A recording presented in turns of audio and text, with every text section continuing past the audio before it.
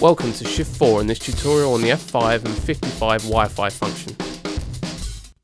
The latest major 1.2 update for the F5 and F55 included the wireless control function via Wi-Fi, which utilises the browser of your smartphone, tablet or laptop to control the camera wirelessly. With a range of about 10 meters line of sight, this new capability is useful for working on jibs and cranes, or with a camera mounted monitor, a camera assistant could control menus as well as the settings of the camera.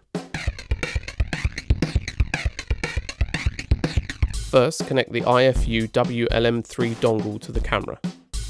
Remove the cap near the front of the camera next to the viewfinder port. Plug in the dongle and replace the cap.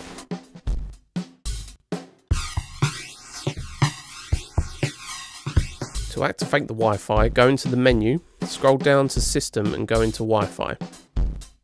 Select Wi-Fi and Enable. While in this menu, select SSID and password to display the password, which you'll need in a moment. Now connect to the camera's Wi-Fi network. View wireless networks in your device. Select the camera and enter the password displayed in the SSID and password menu of the camera.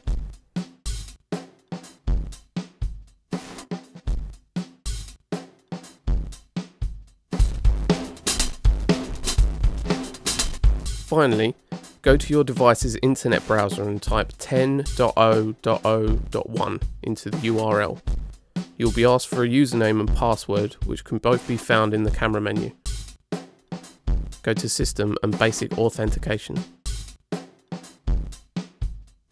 Type the username and password into the browser and you're connected. Your device will remember the network username and password, so you'll only need to do these once. At the top of the display are the current settings, timecode and audio levels. The Assign page allows you to assign functions to the 4 user buttons and turn them on and off. The main page has all the functions of the camera's side LCD display, record function and bars, plus white balance and black balance execution. The cursor page allows you to enter the menu to change settings as well as browse the camera's status pages. However, this requires the use of an external monitor. The Wi-Fi requires line of sight and has a max range of approximately 10 meters. If it loses connection, you need to reconnect manually. This is, however, quite quick to do by just re-entering the URL. The 4th page on the controller is for Playback, but unfortunately it's not possible to access the thumbnail menu from your device.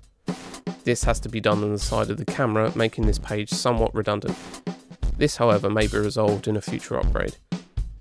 For more information, technical help, or to hire an F5 or F55, contact Shift 4.